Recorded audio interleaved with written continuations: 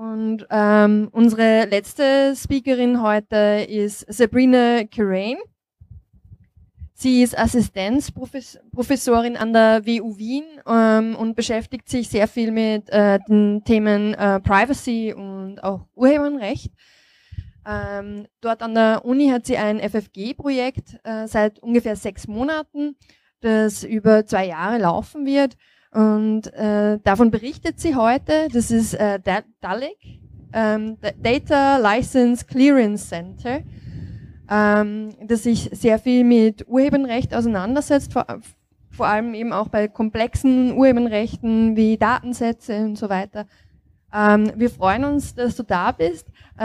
It's maybe the first or the second talk that we have at the Netzpolitischer Abend that is in English. So we are happy to have you here. And yeah, you're from Ireland, no? Yes. That's why we are speaking English now.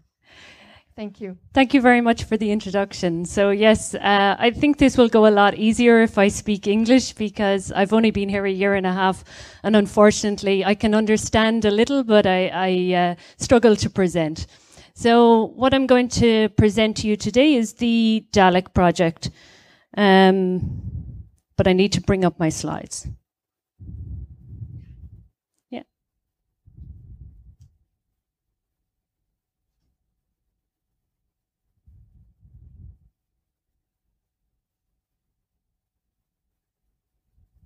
Now you've seen all my slides.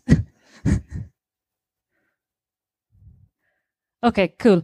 So the DALICC project is about licenses, but when you talk about licenses, licenses can mean different things to different people. So a lot of people talk about policies in general, and they call them licenses. So here we're really talking about copyright. So it goes really well with what Clara was talking about earlier, and actually, you know, exposing all of this data. So what is copyright? Well, essentially it's giving others the right to use your work. So it's either to use the work or distribute the work or to derive works based on something you've done yourself. So essentially, when it came to looking up copyright, obviously copyright can mean different things, and it certainly means something different here in Austria. So when we talk to our legal partners, they say, look, there is no direct translation for what you call copyright. So already we're struggling to actually look at copyright at an international level rather than just at a national level. But I was interested in Wikipedia because obviously this is a collaborative environment. So who owns the right to this data? And essentially each page is licensed by the person who created the page originally. And normally it's CC by share alike. But when it comes to the individual items on the page, so if you have an image on that page or if you have some data on that page, that can have its own license. So therefore, you know, you have to actually consult that if you want to reuse it. So I'm going to ask a question. Does anybody have a Cody box? No? Okay. Yeah. Me and the guy down the back. Nice. So essentially, a Cody box, it's used for streaming. And if you want to stream to your TV, you can buy this little box. It's relatively cheap, and now it's a little bit controversial. So this article is actually from a couple of days ago, and essentially it's about the Cody box in general and the software that's actually put on this Cody box, because the box, it's not the problem. The problem is if you actually have pirated software, if you have pirated movies and you're streaming these. But that's okay because it's only downloads. You know, streaming is a gray area. So if you're streaming, it's all right, but you shouldn't download without actually having the license to do so. Well, according to the European Court of Justice, very recently, streaming is also illegal if you don't have permission to do so. So essentially, the UK, they've come up with the new Digital Economy Act. And essentially what they've done is they have made it much stricter. So now, if I was in the UK and I had my box, and obviously I wouldn't stream anything illegally, but let's say I was streaming something illegally, essentially I could go to prison for 10 years. It makes you think. They say in the articles, oh, by the way, the Sun mightn't be a very reputable source, but the Independent is much better. But essentially, they say in the articles, if they're going to target people, they're not actually going to target individuals. But at the same time, the legislation allows them to do so. So there's no guarantee. If you're an individual and you're living in the UK, really you shouldn't be using it. But it won't affect me because, you know, what would I be doing illegally? I certainly wouldn't download images and use them in my presentations. Obviously, I would always look to make sure that it's labeled for reuse. I definitely wouldn't use code and code snippets. No, I always check the licenses for those. And when it comes to data, I definitely check the license for the data before I reuse any of it. Because obviously, as a software engineer, I know all of these legal things. Or maybe I don't. So this is where DALICC comes in. And essentially, if I actually have to go there and read all the licenses and determine whether those licenses are actually compatible, can I actually put them together? If I want to publish the whole presentation, what license do I give the presentation? This is going to take me time. And I give presentations quite regularly. So it's going to take me a lot of time because every time I want to reuse something, I'm going to have to check it. So essentially, this slide is basically giving you an overview of the license spectrum. So down the bottom here, we go from the public domain, which is no rights reserved, all the way to all rights reserved. So if you publish something, and you have this data set, and I'm a researcher, so I like to publish data, and if I publish it without a license, well, I'm using the internet, so surely it's public and everybody can reuse it. No, if you publish it without a license, it means all rights reserved and nobody can use it. So essentially, it's like saying, hey, look at my research, but you can't touch it. So this isn't a good thing for researchers. But it's the same. Let's say I want to develop a new application and I want to use some data, and maybe I want to use some information from Wikipedia, IMDb, maybe I'm interested in some geolocation data and I want to combine all of this. What am I going to do in terms of licenses? Well, just here we're talking about ODBL, CC BY, share alike, IMDb license, TomTom license. Like really, I don't know those. And actually, if you've read any of the legal licenses, it's quite hard to interpret them. You know, you have to spend a lot of time going through them. And there's many, many more licenses than these ones here. This is just a sample. So in the DALICC project, what we would like to do is we would like to generate a license library. And the license library will actually contain as many licenses as we can model. But we will model them in a machine-readable format because the overall aim is to develop an application that can do all of this reasoning for us. So the first thing is the license library. But maybe I want to create my own license. And according to our legal partners, this is perfectly fine. You can give it whatever license you want. But maybe I actually want to look at all of the derivative work and I want to basically make sure I am adhering to all those licenses, and then I want to put my own conditions on it and I want to adhere to everything. Well, then I'm going to actually have to do some sort of reasoning, and maybe I'm going to need the negotiator, and the negotiator is doing all of this checking for me. And the one that I haven't spoken about is the license annotator. And essentially the license annotator is the one that will give us the licenses in the machine-readable format. So just to give you an overview of what the objectives of the project are. So the project started just 6 months ago, and we're currently at the formal semantics and the rights expression languages, and we're essentially analyzing the different licenses and we're trying to put them into a machine-readable format. So we researchers started the exercise and we quickly discovered that we couldn't complete the exercise because we were interpreting legislation, and I don't think my software degree gives me this right to interpret the legislation. So therefore, we consulted the legal people. And the legal people are also going through these licenses. But it takes time. It takes time to model them, because what vocabulary are we going to use?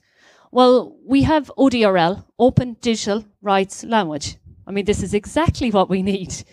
But when it comes to actually looking at ODRL, ODRL is a high-level language. So yes, it can be used to express permissions, prohibitions, obligations, dispensations. And you know that you can have those rules, and you know you can have duties associated with the rules, but that's as far as it goes. It doesn't go into the level of detail that we require. So therefore, we have to do all of this modeling ourselves. Unfortunately, machines can't help us here, because we actually need to interpret the legislation and to formally represent it. So we're going to represent the licenses using RDF, the Resource Description Framework. And the reason why we're representing them using RDF is so that we can have a formal semantics behind them, and that it will facilitate this negotiation and this analysis over the licenses. We will contribute to the W3C permissions and obligations expression group. So both myself and Simon Steiskal are part of the group, and we're feeding back what we're discovering along the way in the project to the other team members, so that we can try and standardize this. Because what we would like to do is we would like to give back to the community. And it's one of the points that comes later. So for the rule engine, essentially, we are going to reason over those licenses. The things that we're looking at the moment is to calculate the similarity, to detect conflicts, to point to the conflicts, but we may actually not be able to make a decision. So it may be a case of highlighting that there is a conflict here, but us not deciding which one takes preference, because it may not be possible. So that component may have to be removed, and another component may have to be slotted in its place. So this is the hints to the conflict resolution. In terms of software, what we will do is we will provide an API. So essentially it will be DALICC as a service, and you can consult DALICC. So what you can do is you can say, okay, I'm developing this piece of software and I'm reusing these libraries, and here's the license associated with each of them. And you can feed it into DALICC. If we don't have it in our library, we will translate it, and we will be able to come back with some feedback as to the compatibility of the various licenses that you want to use in your derivative work. Along with this, we want to have some endpoints, and we're looking at maybe working with Clara, by the looks of things, on open data, and how we actually make sure that we can combine the open data and the licenses. Because what we're trying to do is to ensure that the data that is publicly available on the net can be actually used. Because I think there are many people like myself that was very naive, and I just thought, well, it's public, so therefore I can use it. I have the right. But it appears that the sanctions are getting tougher. I wouldn't like to be in the UK, but based on the European Court ruling, it looks like all of the countries will face similar issues, whether they prosecute or not, who knows. But I think DALICC will be very valuable. So if you want to know more about the project, please check out our website. Please contact Tassilo or myself. Okay, thank you.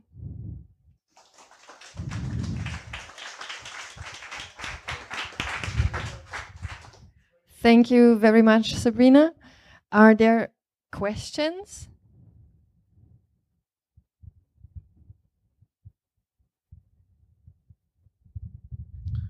So as I understood, your main target group or your aim is that for derivative works, you just feed it in and then get an output for a new license that, I don't know, offers certain form of access, or just as I like. So It's a combination, so it will probably be semi-automated. I can't imagine that it's going to be something that's completely automated.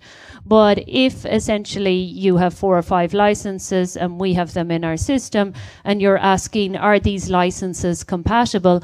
The system will come back and tell you yes, and it will tell you what the overall license should be. Of course, you will then have the opportunity to refine that license or change that license. One comment to that. So what we just discussed prior to the talk was basically that to my understanding, or to whenever several people I asked, the meaning of some license terms, for instance, from Creative Commons, applied on data or on data being shared through APIs and so on, isn't at all even clear to us. For instance, what certain obligations mean, how they can be properly fulfilled. For instance, if you have an attribution license over an API, what do you do? What do you do with combined work from data through different licenses? So I'd be happy to discuss this maybe afterwards a bit more. But even besides that, Axel, the attribution itself, attribution in different licenses means different things. So before we even get to that stage, you have to figure out, what does attribution mean? What is the exact semantics of attribution in a particular license, and how does it differ across them? And it's not just one term, it's many, many terms that we've discovered that there are these subtle differences. And essentially, what we're doing is we're modeling the legal process, because the lawyers do the intellectual property rights lawyers, they do this as a process as it is, but it's a painful process and it takes quite a lot of time. So they are really, really key to our project, in the sense that it's their background knowledge that we're actually going to use to try and automate as much as we can.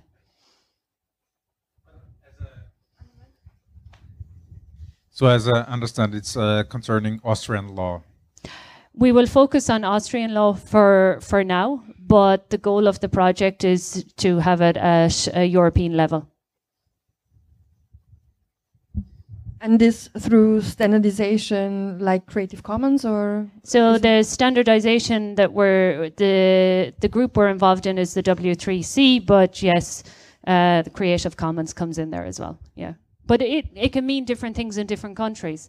So it's a very difficult, we start with Austria, we see how we get on. I mean, it means a European level, 28 jurisdictions. That's the thing. Yeah, but we would scale it. You know, you would start with Austria and then see how you go. Ireland would be next.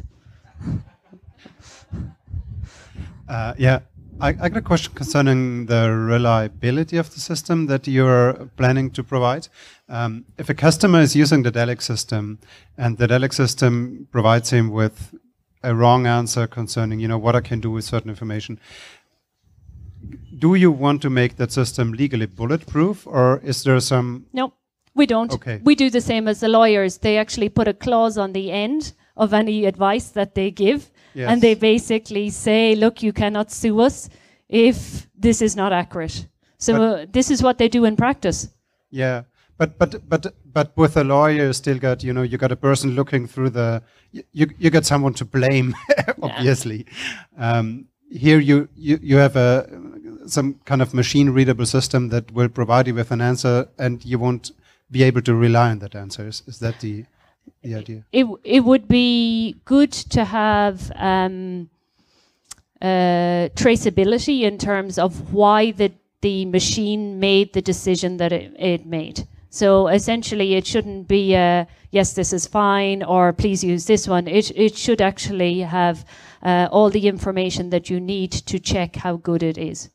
But we will try and make it as bulletproof as possible. But I have to be realistic as well, because you asked the question because you knew the answer more than likely. Yeah. Okay. Are there any other questions? Then thank you again. I really hope that you're very successful, because I think it's very that this is necessary that we have something like this in the future. So. Good luck. Thank you.